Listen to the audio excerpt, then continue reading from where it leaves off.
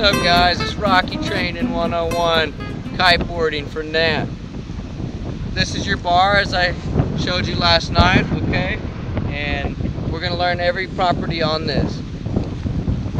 So, first thing we want to do is untangle the lines. As you can see, they're wrapped in a figure 8 combination. You always want to wrap them like that because they won't get twisted up. This keeps the lines from twisting.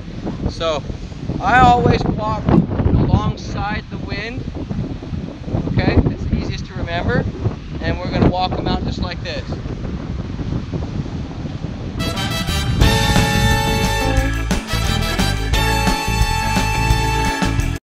Alright guys, this is what you can expect here. This is our bar. Notice it's color coded. Right here we have orange and we have white. Now typically the orange is supposed to be on your left when you're flying the kite, but when we're rigging it's opposite. So when we lay it on the ground, orange is always on the right. Okay, now here's one of the features that you got to remember. This is your chicken loop here. Okay, if anything ever happens or goes wrong, all you have to do is hit that release. So let's say I'm looking and I'm getting pulled away. Oh my gosh, what do I do? I'm gonna die.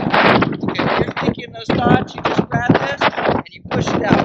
This release just like that. Now, as you can see, the chicken loop has been released. It's just a pin. Okay, to reload the pin, all you have to do is push it back through, bring it around like so, as you can see here. Okay, see this piece, how it slides on? It's very simple, and it'll make a click, and you're good to go again. Okay. Now, with your kite, this bar will have 5 lines. This is a 5-line sea kite. This is my bar. I've actually been riding it. And so with my new kites, I've had it on 4-line setup, but I will put the 5th line on there tomorrow before I package it up for you. So just in mind, you will have 1 extra line. The 5th line will actually go in between these two. Okay. Notice how I've got a whole bunch of twists here. As you can see, a lot of twists. This is from doing a lot of tricks. It's easily untangled if you know how to do it. But right now, I'm going to show you how to get the line straight, okay? So, first thing you want to do is grab these 2 outside lines here and grab these 2 inside lines. Okay? So you're going to get something like this. I like to hold them like that. So here's my inside lines, here's my outside lines. Right now, the inside lines are twisted, but that's okay. I'm not worried about that right now. I just want to separate these 2 outside lines from these 2 inside lines. Okay, when I get to the end, this is real important. You don't want to let go. You want to make sure you got everything right. These are the 2 inside lines. These are the 2 outside lines. Notice orange is red and the white side of the bar is blue. Okay, these color codings. So I'm going to set these down just like so, as I have them spread out nice and neat. This is your kite, bro. 9-meter Obsession Pro. The bag you'll get, it's waterproof to pump the kite up. Okay? Take it out of the bag right here. Alright, first thing I want to show you, you always want to lay the kite out with the leading edge, this is the leading edge, into the wind. Okay? Facing into the wind, just like I have it now. This is your inflate, deflate valve. Okay? We're going to unscrew this top piece here. Alright? And we're going to make sure that this valve is properly in there. You'll see there's a little O-ring. Sometimes you want to push in with your fingers. Then we're going to make sure that we thread this in correctly. You don't want to strip it. See, that goes right on there. Okay. The kite's going to come with a little adapter. I'll put this in your kite bag. It looks like this. This will fit the pump to the kite. These threads are going to screw on these top threads here. Okay. So now your pump should look like this. Has a little swirly thing right there. That's gonna lock onto that adapter, okay? So I'm gonna lock onto the adapter and start doing what everybody loves to do. Just kidding. Pump it.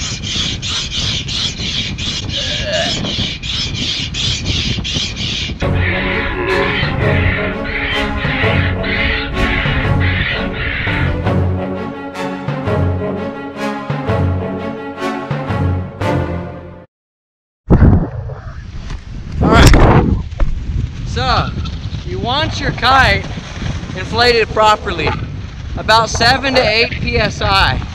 Okay, some pumps have a gauge on them. I know by feel. You can also hear by the thumping sound. Okay, you want it pretty firm. This is a one pump kite, so as you can see, all the struts need to be inflated.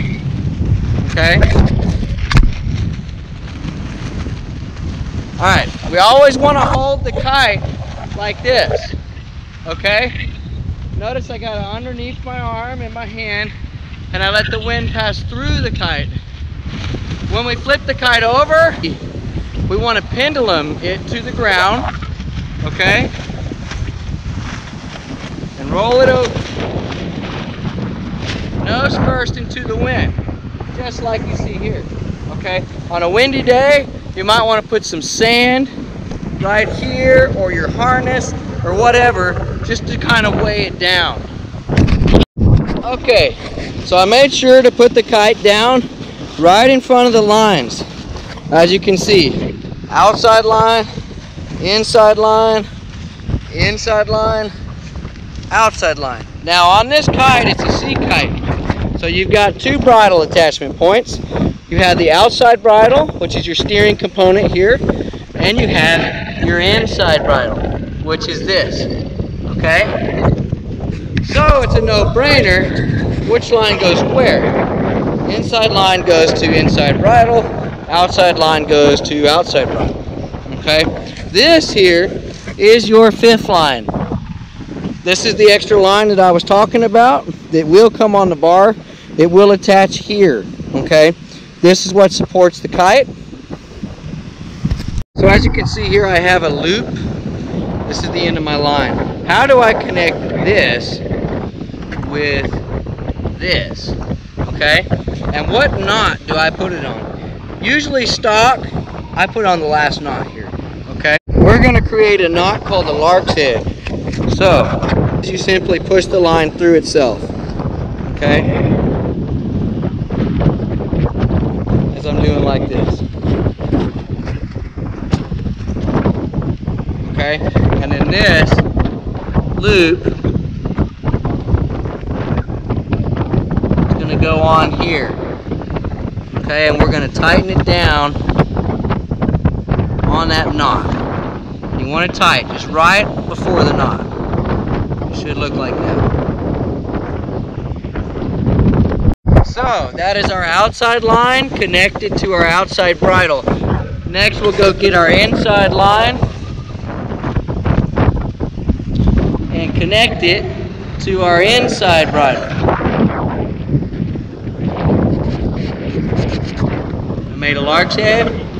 It's going to go on over the knot. I'm going to tighten it down. Voila. There you go. Then I would take the fifth line, which is in the middle, and do the same thing here and attach it here. Do the same thing to the other side. I take the outside line, hook it here, take the inside line, hook it down here.